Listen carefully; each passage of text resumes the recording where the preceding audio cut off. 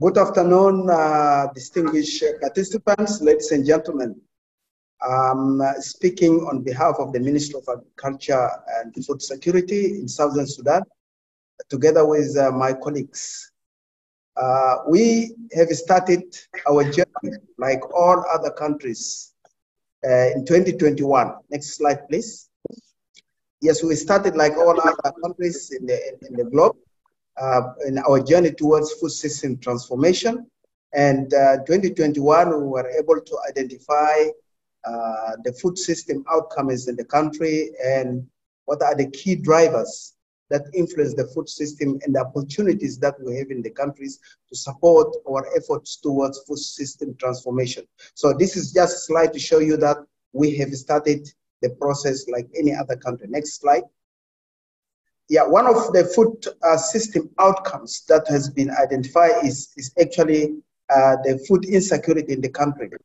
The trend, as you can see from the slides, there is a persistent kind of food insecurity and it's even increasing.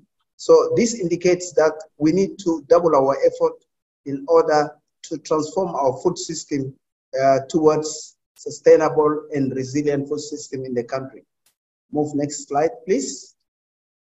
Yeah, we have conducted a very inclusive and participatory dialogue in 2021, in which we actually talked to the farmers associations, private sector, civil society, academia, the government policy makers. All of them were actually brought on board to be able now to identify key issues that are affecting our food system. So the dialogue has been very instrumental in bringing out the key issues that we are now working on them to transform the food system. And we wanted to come up with the pathways and the framework for transforming our food system. Next slide. Now, what is happening at the national and at the state level? At the national level, as we have said, the dialogue has already identified the key priority areas that we need to dwell on. And we are happy that the government is now owning the process. And they are actually committing resources and committing capacities to transform our food system. And of course, as we have started with building the seed system resilience with the support of the University of Wageningen and University of Juba to make things move. We are not wanted to stay until we wanted to start the process. As well as we have also, with the support of FAO, REPRO, and name them, all of them came together actually to address the issues of regional masters in disaster risk management and food system transformation at the University of Juba. So we wanted to start with a program to build the capacity of people in the country so that the issues of the food system transformation will be dealt with professionally. Then at the state level, we have already developed the vision for how to move the food system transformation at the state level. We had dialogue at 3 states and we have completed them. Now we have the report to share. We have also developed the action plans and the call to action. So next slide, please. The opportunities are available in the country. One of the opportunities is actually try to build up the stakeholders and coordination so that we can work together. Also, the thinking now is geared towards food system transformation programming framework. Previously, of course, people don't understand it, but now we are gaining momentum, and you will see that people are now willing to transition for a humanitarian assistance to actually development. The challenges are also many. Some of them, we have shared them on the slides. We have so many challenges that we need to address while we are actually developing policies and action plans to transform our food system. And the donors are now willing also to come on board to support the effort of the government towards the food system transformation. Next slide, please. Now, this is the most important one. You see, there's a key created and locally owned food system resilient visions and agenda.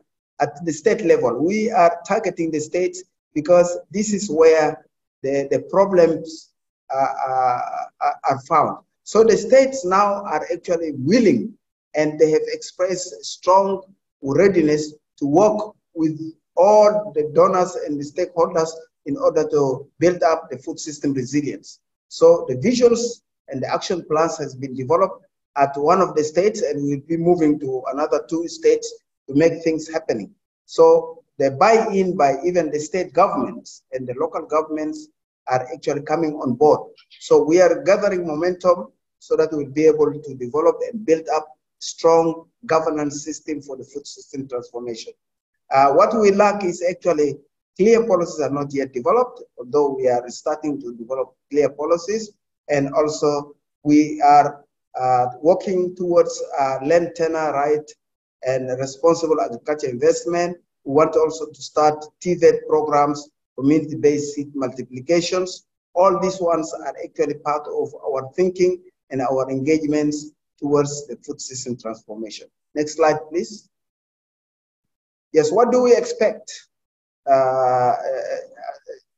as our participation in the stock-taking moment at the United Nations?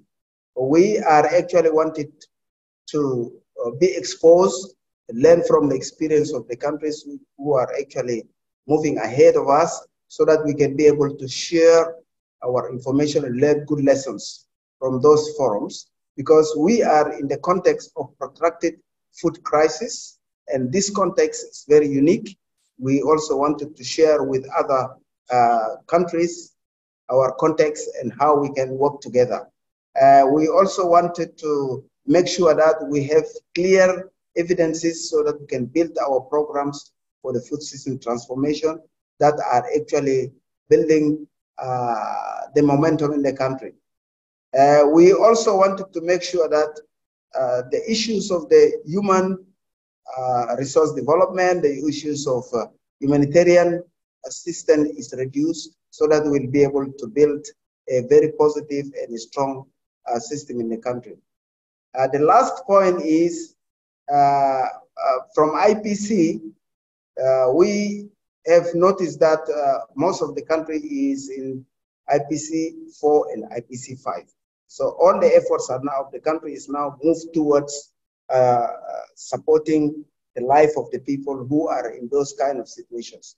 But we want to move there through the food system transformation. That's why we are trying to build strength and wanted to make things move with a partnership that we have got from the University of Wageningen, the University of Juba, and other partners that want to work with us.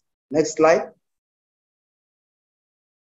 So I wanted to thank you very much for this, and we look forward to participate with you in the next forums. Thank you very much.